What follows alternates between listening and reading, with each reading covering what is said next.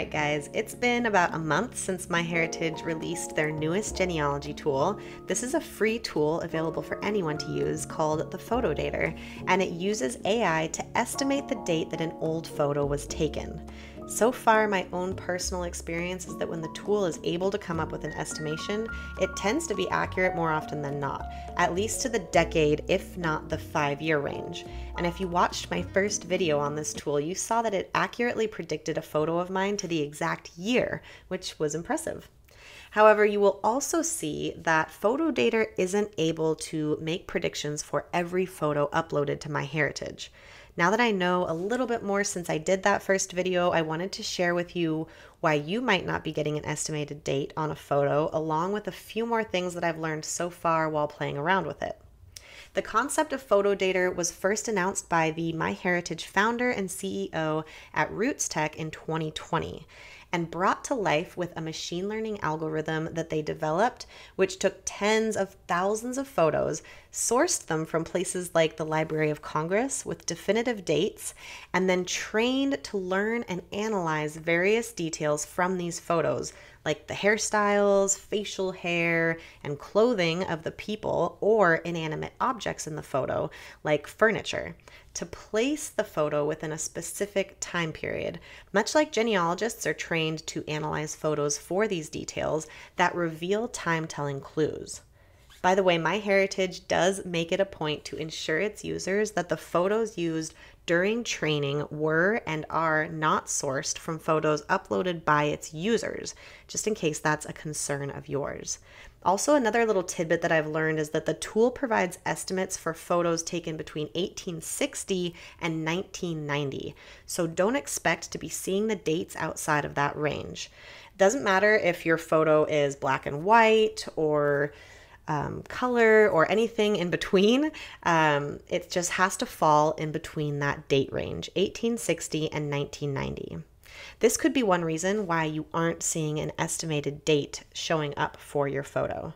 It also needs to be a photograph, so it won't provide an estimate for a passenger list or another type of Word document like that.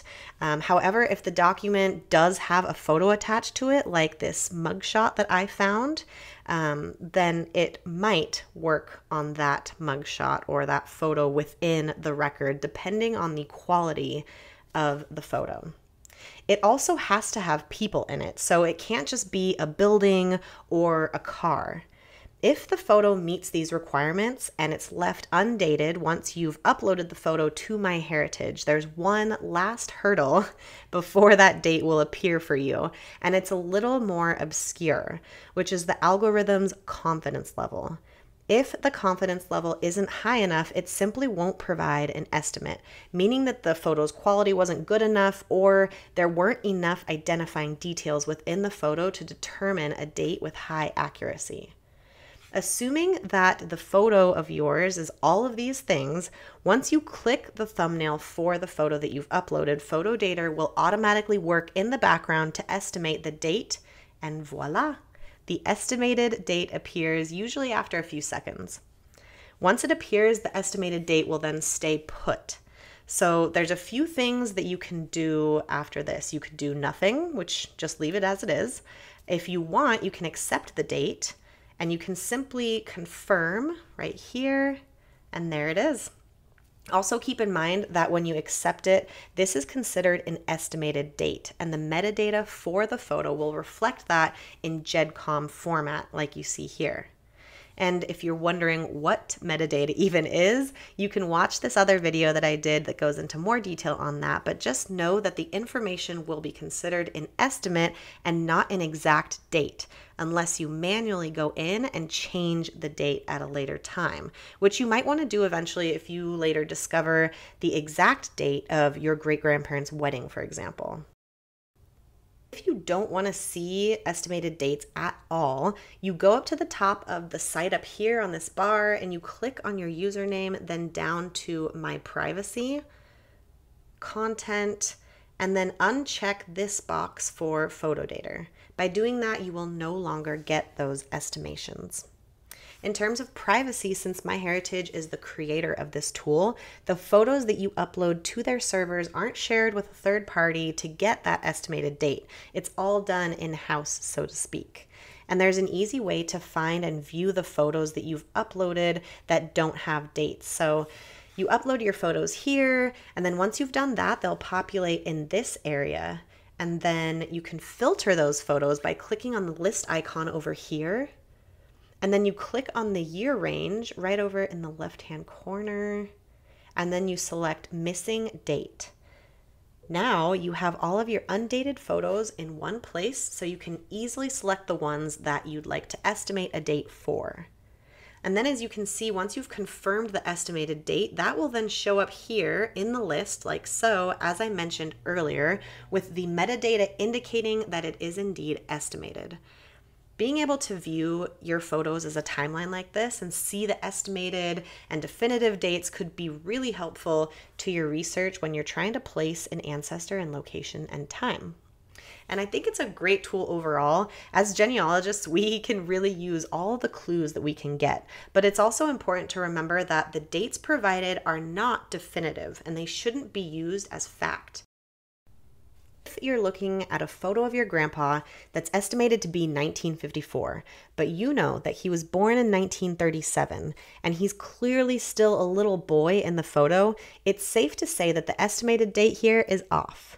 On the other hand, this tool could prove really useful if you have an old box of undated photos without descriptions or any idea as to who the people in the photos are. This tool could be a really good starting point for a project like that, especially if you aren't familiar with the styles and history of that specific time period and place.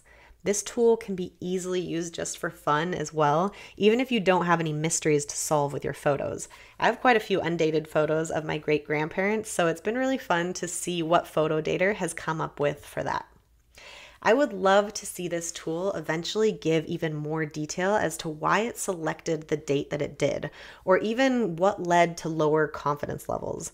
Some of the photos that I've uploaded that seem to meet all of the requirements and be of decent quality still didn't come up with a date, so I'm curious to know more about why. As of right now, we see that the confidence level and probability are here, but that's about the extent of the information that we get. I would love to see a breakdown of what factors it took into account during analysis. And obviously that analysis only takes a few seconds when it's working in the background, but I would love to know what's going on in those few seconds. What was it about the clothing or the hairstyle that suggested 1890? Or what object in the photo was a telltale sign that the photo was likely taken in 1930? I find this concept exciting because then this tool could be educational. We could be learning about the styles and the customs of a time period and place that we might not be familiar with. And there are a lot of societal and historical nuggets of information that can be learned from photos. Getting the perspective of a tool that was trained to analyze tens of thousands of photos would be an interesting one, I think. I'm sure MyHeritage will only continue to make improvements and advancements as time goes on, but the tools that it has right now are pretty incredible. So if this sounds like something that you're interested in using, check it out. I'd love to hear about your experience with it. As of today, the feature is only available on desktops, but they are planning to eventually roll it out onto mobile platforms as well, including their MyHeritage and Reimagine apps. For those of you who've been using it for this last month, what are your thoughts and experiences so far? Are you getting estimated dates and do they seem accurate? Let me know in the comments, and may the research be with you.